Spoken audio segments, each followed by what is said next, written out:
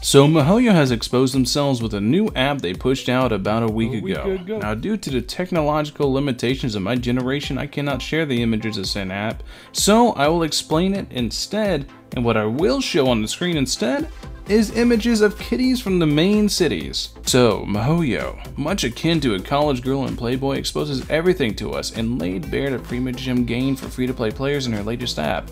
Keeping in mind that a guaranteed 5-star unit is roughly 28k Primogems, the new app, The Traveler's Diary, showcases to us our monthly free-to-play Primogem gain.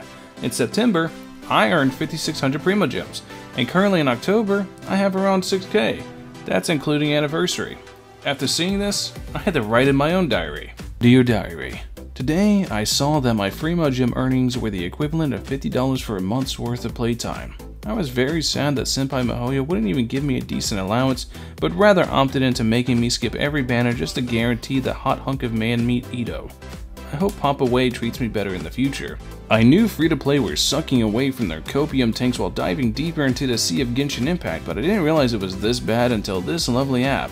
Kind of humorous in a way that an app meant to help players keep track of their earnings showcases how stingy they are as a company. Maybe next I can add an app that shows every 50-50 you lose and make it point and laugh at you too, just to really let it sink in. No, that's a stove. I do honestly appreciate these apps just for the cool information, but I don't think it's the best idea to show players visually how they basically have to skip 4 or 5 banners just to get one unit they want.